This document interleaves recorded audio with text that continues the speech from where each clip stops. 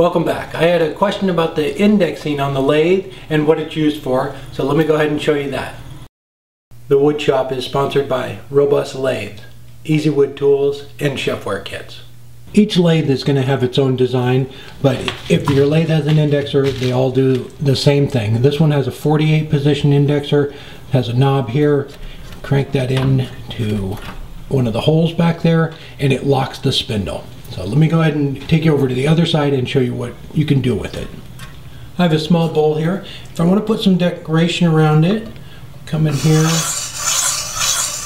draw a line on it, maybe come up here and do another line. That one's a little bit close to the rim, but you can do some stuff in the middle too. So use the indexer. I'm just going to screw it into one of the holes over here, lock the spindle down, come in here with my pencil and mark a line. Then I'm going to go ahead and move it just one hole over and draw a line down on this one. Then go another hole and draw a line back on this one. Now you can do this to any sort of pattern you want. You could do 3 up here, 1 down here, 3 up here, go back and forth like that. You can, if you want to put another line down here, you could, where am I at? You could come back down onto that one. I think that's right there. I have to check real quick, hang on. Yeah, that's that line. Come down here, put a line. And you could even do like a little stair step up. Now you can use a drill. You could come in here, now that you have these points here, I would use a small pattern or something and draw, wow, that's horrible. You could draw a little arc there, something like that, and use a Dremel tool and cut that slice out and just keep going, stair stepping like that. Or you could stair step up this way and then come over here and stair step back down this way if you want. You could do a little triangle there. So it's a nice way to evenly space everything apart and do some neat designs. You could do that like that.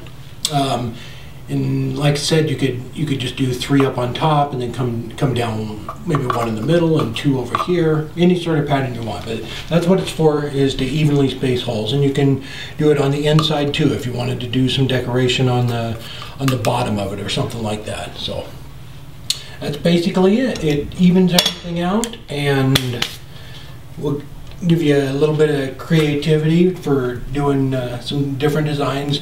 And you can even, if you were doing some carving and stuff and you just wanted to carve, make 2 points and carve in this spot and leave this natural and then carve in the next spot. You can space it out that way too. There we go. That's about it. It's just a nice way to evenly space some detail work. And they sell jigs that go into your banjo, right where the tool post goes, that you can mount a drill in. So you mount it in there, set it up on center, and you can use that, and that way you can get the angle right every time instead of hand holding it. And I know Brendan Baking Soda, he did a video, I think it was maybe a year ago, so he got one of them. So it's a slick little setup too to keep the angle right. It's kind of hard to hand hold that, but if you want to use Dremel tool to cut out some slices in it and stuff like that. I haven't seen any jigs that'll hold a cutting tool like that, but there's probably something out there, or you can make one. All right, hope that helped. Take care.